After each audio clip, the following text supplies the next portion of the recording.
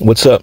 Here's my next video on how to draw anime poses from reference. This time I'll be drawing Luffy in his Gear 5 form.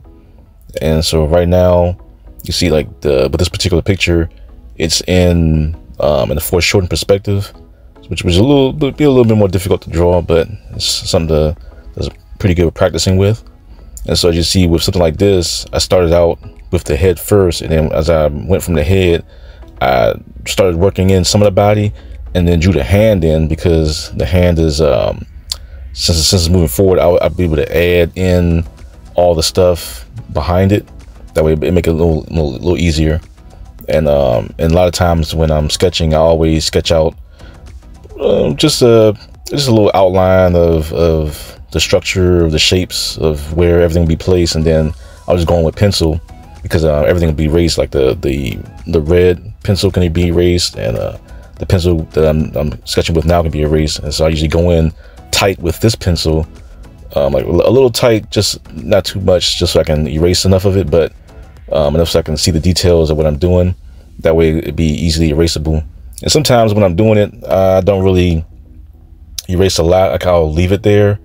But for this, I kind of just, since I'm just, something I'm just warming up with or practicing with, I just lay it all down and then worry about fixing it up later. Just like with the hand, I think the hand is in the picture, reference picture, is a little bit higher, and in the one I drew, it's like a tad bit lower. But that's like a simple change. I can just easily erase the hand. I mean, you'll see me do it soon, but I'll just erase it and just change it up. It's always good to change up things if you don't like it, or keep it if you want it. I mean, I could have just kept it if I want to, since I'm not really getting too serious with it. I could just, leave it like it is. So right now I'm adding in the clouds, and for clouds, it wasn't really a challenge. It's mostly a lot of overlapping shapes with the little circles, making the circle going in. It's almost like you're making the cloud, since his hair is like cloud, and he has a cloud aura around him. And I'm going in with the hand, making his fist not too big, and then adding in the clothing around it.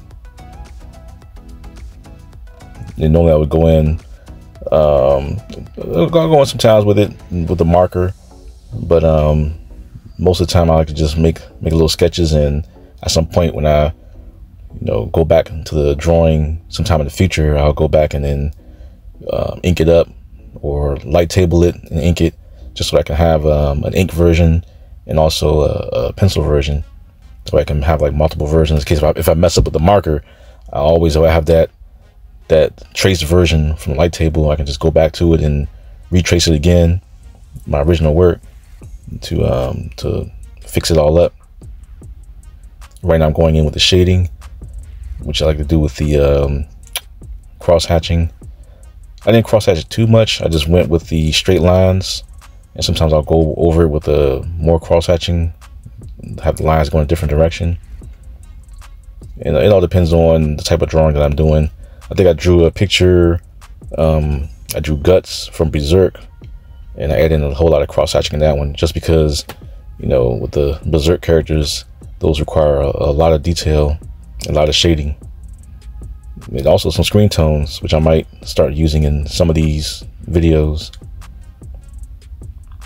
So when I'm going in, I'm adding in all the finishing touches to it, like his sandals and this scar on his chest and his pants, and the last minute clouds.